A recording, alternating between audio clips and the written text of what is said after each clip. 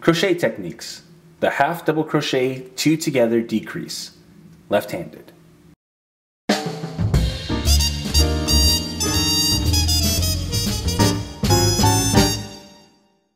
To download a guide with our 5 favorite tips to improve your crochet skills right now, visit newstitchaday.com/5crochet-tips.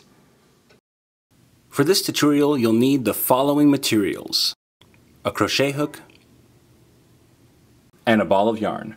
Special thanks to our sponsor Lion Brand for providing today's yarn. Today we are using their Lion's Pride Woolspun, available exclusively at Michael's Craft Stores and lionbrand.com. In the color, Oxford Gray. The half double crochet 2 together decrease is a method of shaping your work by removing stitches when we're doing a half double crochet. Now, this is done by taking 2 stitches, right, or working a stitch over 2 stitches as if it was 1 stitch.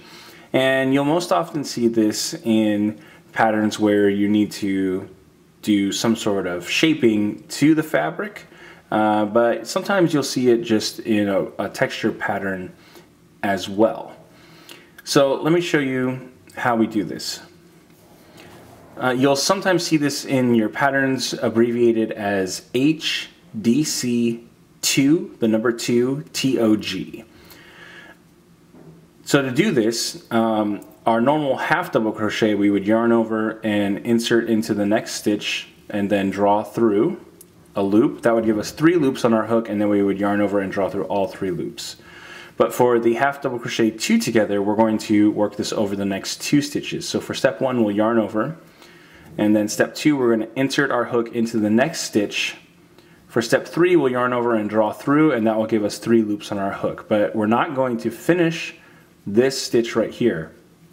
For step 4, we're going to yarn over again, and then step 5, we're going to insert our hook into the next stitch. For step 6, we'll draw through a loop, and that's going to give us 5 loops on our hook. And for our last step, we're going to yarn over and we're going to draw through all 5 loops together. Okay? So that's going to maintain the height of the half double crochet for each of these stitches, but it's going to pull them together as if they are 1 stitch. So let me show you how to do that again one more time. We're going to yarn over, insert our hook into the next stitch, then we'll yarn over and draw through. There's 3 loops on our hook. Then we're going to yarn over again, insert our hook into the next stitch, yarn over and draw through, and we will yarn over and draw through all 5 loops that are on our hook. So there we go. That's how we do the half double crochet 2 together decrease. Hey, I'm Johnny Vasquez, founder of New Stitch A Day and your teacher for this tutorial. I want to thank you so much for taking the time to learn from us. If you'd like to see more videos just like this, we produce new content every single day, hence New Stitch A Day. You can click the subscribe button so that you don't miss a single stitch.